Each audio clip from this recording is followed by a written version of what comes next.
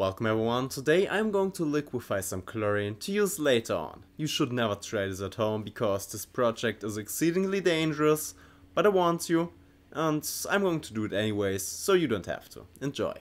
I used sodium dichloroisocyanurate and hydrochloric acid to produce chlorine because I never used this method before.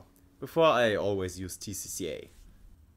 The chlorine gas was dried by passing it through anhydrous calcium chloride. As you can see, some leaked and decided to liquefy straight onto dry ice.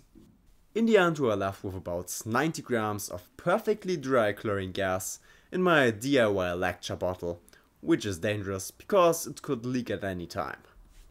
I'm not encouraging you to try this anyways, and I'm storing this DIY lecture bottle in a safe place.